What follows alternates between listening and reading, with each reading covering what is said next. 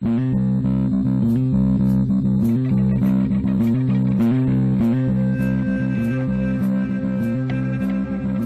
to the Crazy Town Podcast. I'm Jonas. And I'm TNT Dynamite. I just woke up. This podcast. We're doing podcast things. Crack it to it.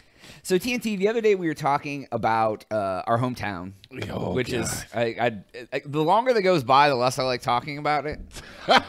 Because it seems so far away. I mean, it is. We're And about, more 17 hours away from it right now. Right? It's so far away. Well, I mean, it hasn't been my hometown since 2004.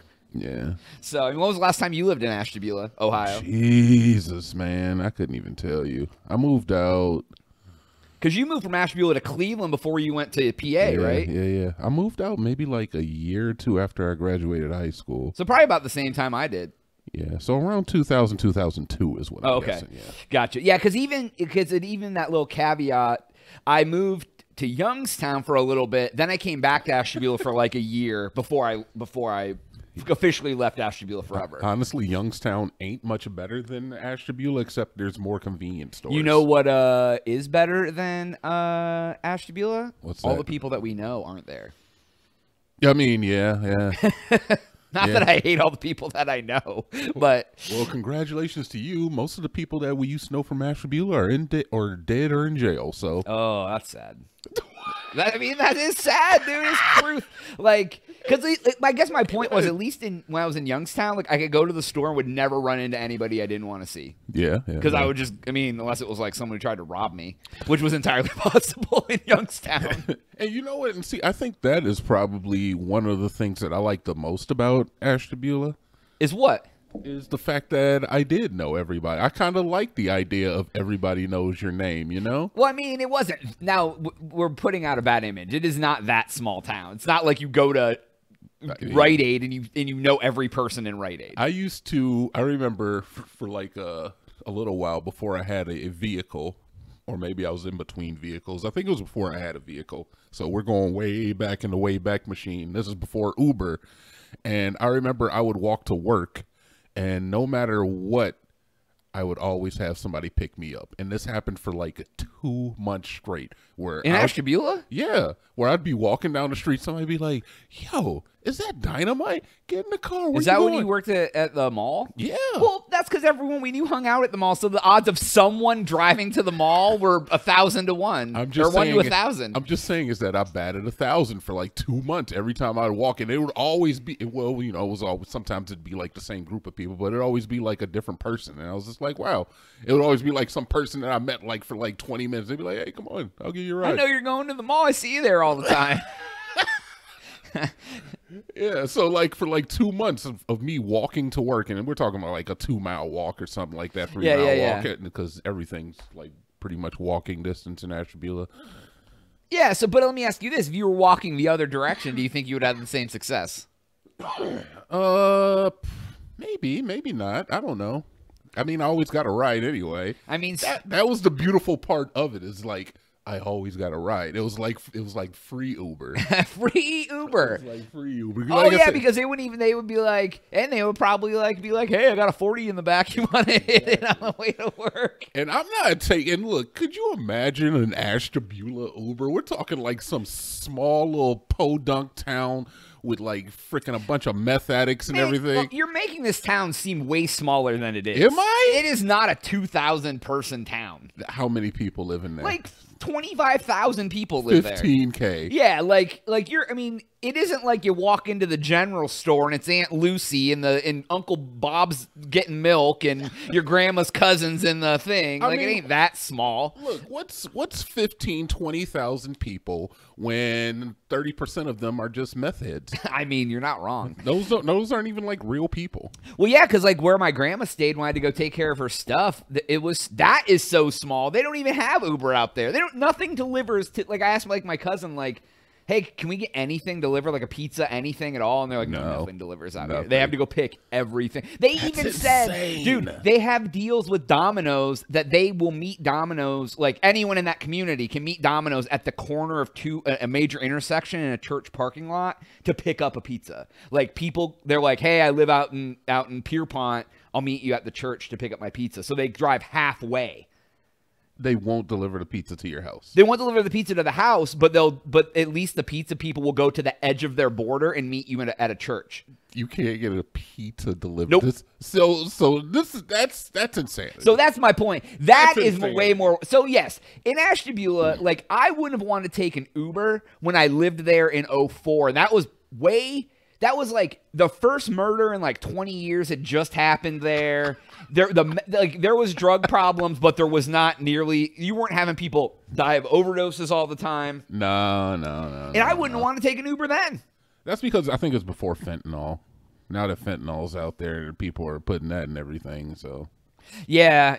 I mean, dude. I don't even know. I don't know. I still feel like the drug problem was like a big thing. If I could. I'm sure statute of limitations is up on this, but if I could count how many parties I've been to where like people that should not have been there were there doing drugs, man. Yeah. I've seen a lot of stuff, yeah, man. Dude. And I guess like the weird part about it is like 17, those would be the people 16-year-olds. Those would be the people driving Ubers. What, 17? The people 16? that shouldn't have been there at the parties. Or the person looking to rob you for whatever you were taking to the party. You show up, they just like beat you up and leave you out the front, outside the front door, take all your juice. I mean, look, there's definitely been an influx of people attacking Uber drivers. I'm saying in Ashtabula. Has there really been? Absolutely. An Ashtabula Uber driver, you're more likely to get attacked by them. Yeah, they stage a robbery. Like you pull up to a stoplight and they got like a friend that comes up and robs both of you, quote unquote. Exactly. Oh man, that was awful. Can't believe that crackhead robbed us. And then they like let you out, and then they go like got your wallet and they go buy Twinkies at the Sheets. Dude, they pull up in their Toyota Windstar van with the windows blacked out. Oh, I'm not doing that. No, dude. Well, and there's no inspections up there. So like as long as the car runs, you can get a plate for it. Yeah, the car like the whole panel's rusted out on the one side. There's not a seat. Fam, if I take a Uber and the car breaks down halfway through a trip and the dude asks me to help push, that is what would happen. I'm leaving him a bad review. I'm telling you right now. Yeah, you're getting a bad review. And I know, like, we talked about this the other day, I guess, about feeling unsafe. But have you ever taken an Uber and felt unsafe? No, honestly, no. No, have you? I have. I'm not unsafe because of the driver's personality or whatever. I had a lady one time pick me and my ex-wife up for we were going to like a festival or something, and she was really like weird and like was talking really weird, and like and like she drove okay, but like I questioned, like, is this lady like on something right now? Like she was just being weird enough that I felt a little unsafe. Like, is she like mentally unstable? Is she high? Is she like there was something about her? And then I think there's been one other time where a guy just wasn't like, he wasn't the best driver, but I didn't like necessarily feel unsafe, but like it was just a little too like. Yeah, like I've definitely been in cars where Uber drivers drive a little bit faster on the freeway, or they switch lanes a little too much, and I'm usually like you know, Ricky Bobby, I'm already in the car now, so it's not right. What are you gonna have to do? Drop you off on the side of the freeway? Exactly. Yeah, so I guess that has happened. Are you more apt to give an Uber driver a better rating if they're talkative or if they're not? Because me myself. Well, I know you hate talking to people. Don't talk to me. Well, and that's a really interesting thing because I'm normally the chatty guy. I know that. And but this is gonna sound so hypocritical. I don't want you to chat with me. I want to be able to chat with you. Like, I don't want you to ask me a goddamn question. If I don't want to talk and want to get on my phone and look at Reddit the whole way, that's what I want to do. I want to initiate the conversation if I feel like talking. And I feel like that's a great rule of thumb. As the driver, you let them talk to you. Like, some people, like you said, like you, like, would be more apt to give them a bad rating if I chatted your damn head off the whole time and you didn't want to talk. The other thing I don't like about Uber drivers is when you get in and they're listening to their music and it's really goddamn loud. Loud music is a problem. And I'm just like, I don't mind if you have music on, but like you're jamming out, like you're by yourself going down the freeway. Me and homeboy are in the back seat trying to talk, and it's like the most Look, you weird never know music. how loud that music is in the back seat to your back there. Those 6x9s are loud, yo. I just remember being like in high school and you would have like a boatload of people in your car. And you would think, you'd be driving and think the car wasn't loud at all. And people in the back are like, this is loud as hell. And you're like, shut up. No, it isn't. And you got to like adjust the fader to make like the back of the car not as loud. So I don't know. If you're ever in Ashtabula, don't take an Uber. Definitely not. Don't go there. And don't accept candy from strangers. If you do, go get sheets though. Yes. And don't go check out the mall. Ooh, it's real good. Ashtabula Mall. There's an urgent care in there now. It is not even. In case you got a heart attack from all the money you spent. That mall is not still standing. Maybe not. Anyways, go to thecrazytown.com. That is all the time we have for today. For Jonas. Tanda. Oh, yeah.